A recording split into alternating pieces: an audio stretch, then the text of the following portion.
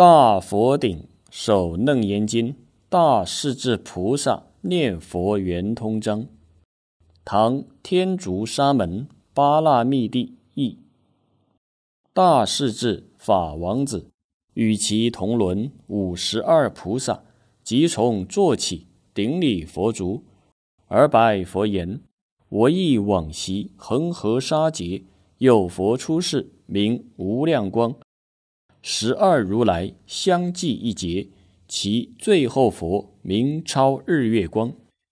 彼佛教我念佛三昧，譬如有人一专为意，一人专望，如是二人若逢不逢，或见非见，二人相忆，二意念生，如是乃至从生至生，同于形影，不相乖异。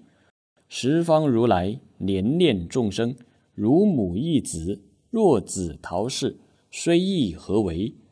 子若忆母，如母忆时，母子立生，不相为远。若众生心忆佛念佛，现前当来，必定见佛。去佛不远，不假方便，自得心开。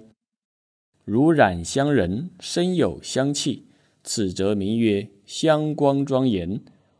我本因地以念佛心入无生忍，今于此界设念佛人，归于净土。